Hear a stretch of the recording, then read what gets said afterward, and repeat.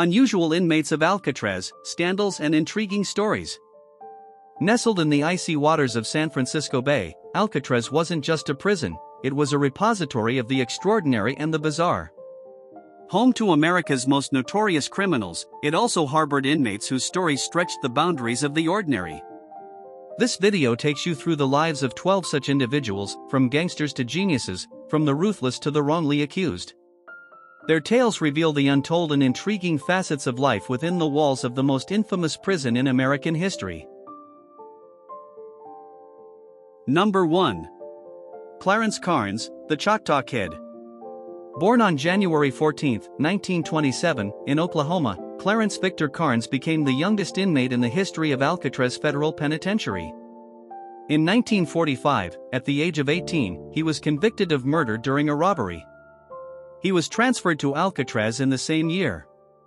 Carnes quickly found himself involved in some of the most violent events in the prison, including the infamous escape attempt known as the Battle of Alcatraz from May 2 to 4, 1946. Despite his youth and participation in this incident, Carnes was spared the death penalty as he refused to kill hostages during the escape attempt. Number 2. John Paul Scott, the lard-covered escapee. John Paul Scott, sentenced to 30 years for bank robbery, is known for his daring escape from Alcatraz on December 16, 1962. He smeared himself with lard to insulate against the cold waters of San Francisco Bay and squeezed through a window to attempt to swim to freedom. Scott became the only person known to have successfully swum from Alcatraz to San Francisco. However, he was found unconscious from hypothermia near the Golden Gate Bridge and was quickly recaptured. Number 3. Robert Stroud, the Birdman's fictional feathers. Robert Franklin Stroud, born on January 28, 1890, in Seattle, known as the Birdman of Alcatraz, was initially imprisoned for manslaughter in 1909. His interest in ornithology began at Leavenworth Penitentiary, where he raised and studied canaries and other birds, even writing 2 books on the subject. In 1942, Stroud was transferred to Alcatraz, where he spent 17 years. Contrary to popular belief and cinematic portrayals, he was not allowed to keep birds at Alcatraz. His ornithological studies were conducted at Leavenworth. Stroud died on November 21, 1963, in the Medical Center for Federal Prisoners in Springfield, Missouri. Number 4. Frank Lucas Bolt, Alcatraz's first inmate. Frank Lucas Bolt was the first official inmate at Alcatraz Federal Penitentiary. A queer man convicted of sodomy, Bolt epitomized the era's harsh stance on homosexuality. He arrived at Alcatraz in June 1934, marking the beginning of the prison's long history. This was even before the official opening of Alcatraz as a federal penitentiary, which officially began operations in July 1934. His incarceration highlights the societal and legal challenges faced by LGBTQ+ individuals during that period. Number 5. Morton Sobel, the Cold War spy. Morton Sobel was incarcerated in Alcatraz as part of a high-profile espionage case during the Cold War. Convicted alongside Julius and Ethel Rosenberg, Sobel was found guilty of spying for the Soviet Union. He began serving his sentence at Alcatraz, where he spent 18 years out of his 30-year sentence. This tenure at Alcatraz underscores the prison's significance during the Cold War era, as it housed inmates considered particularly dangerous or notable.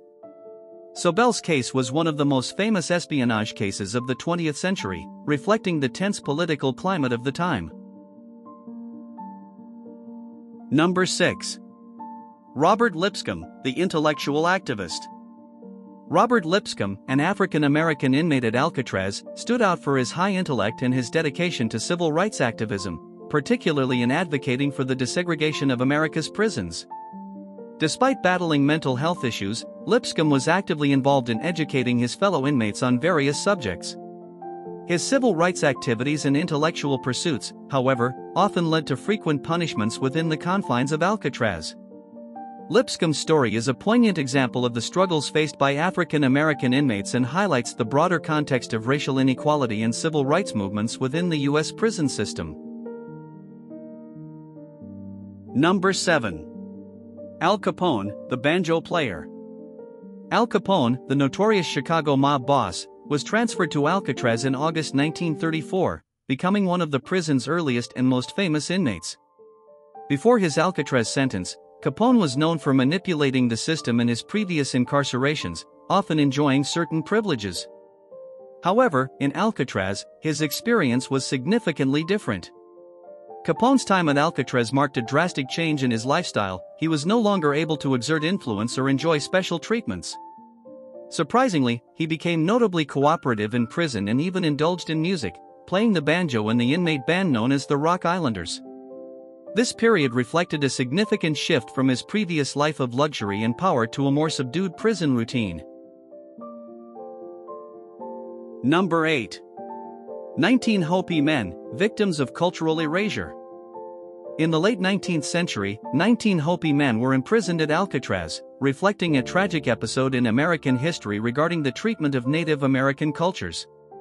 These men were detained for their resistance to the U.S. government's policy of cultural assimilation, particularly for refusing to send their children to boarding schools that were designed to erase their indigenous heritage. Their incarceration, which began in January 1895, was a part of the broader federal policy aimed at forcing Native Americans to abandon their cultural practices and integrate into American society. The story of these Hopi men highlights the historical efforts to suppress Native American identities and traditions through systematic policies. Number 9. Alvin Creepy Karpis, the longest-term inmate. Alvin Creepy Karpis, a notorious criminal and gangster, is known for serving the longest term at Alcatraz. Recognized as public enemy number 1 by the authorities, Karpis was transferred to Alcatraz in 1936. He spent a total of 25 years on the island, which remained his residence until the prison's closure in 1962. Karpis' prolonged incarceration at Alcatraz stands as a testament to the prison's role in housing repeat offenders and high-profile criminals. His long term on the island is indicative of the strict policies and security measures that Alcatraz was known for, especially in dealing with criminals deemed particularly dangerous or notorious. Number 10. James Whitey Bulger, the future mob boss. James Whitey Bulger, who later became a notorious mobster in Boston, served time in Alcatraz during the 1950s and 1960s. Before rising to infamy as a crime figure, Bulger was incarcerated in Alcatraz for bank robbery, a crime he committed in the early 1950s. His stint at Alcatraz, a period marked by strict discipline and isolation, was a formative experience in his criminal career. Bulger, known for his ruthless tactics and later becoming an informant for the FBI, often reflected on his time at Alcatraz as influential in shaping his approach to organized crime. His years in the notorious prison preceded his ascent as one of the most feared figures in the Boston underworld. Number 11. Ellsworth Bumpy Johnson, the Harlem Godfather. Ellsworth Bumpy Johnson, a renowned Harlem crime boss, spent a significant part of his 15-year sentence for drug conspiracy at Alcatraz. Serving time during the 1950s, Johnson was a notable figure in the prison's community. He was rumored to have played a role in the infamous 1962 escape attempt by the Anglin brothers and Frank Morris, although his actual involvement in the escape remains unconfirmed. Johnson's presence in Alcatraz highlights the prison's history of housing some of the most notorious figures in American criminal history. Number 12. Rafael Cancel Miranda, the nationalist.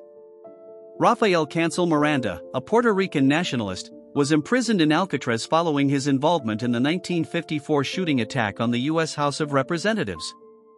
The attack, carried out with fellow nationalists, was intended to draw international attention to the cause of Puerto Rican independence. Miranda's incarceration in Alcatraz symbolized the political tensions of the era between Puerto Rico and the United States. His time in the notorious federal prison underscored the U.S. government's stance towards those it deemed a threat to national security, particularly in the context of political dissent and activism for independence movements. Miranda's story is emblematic of the broader struggle for Puerto Rican self-determination and the complex relationship with the United States.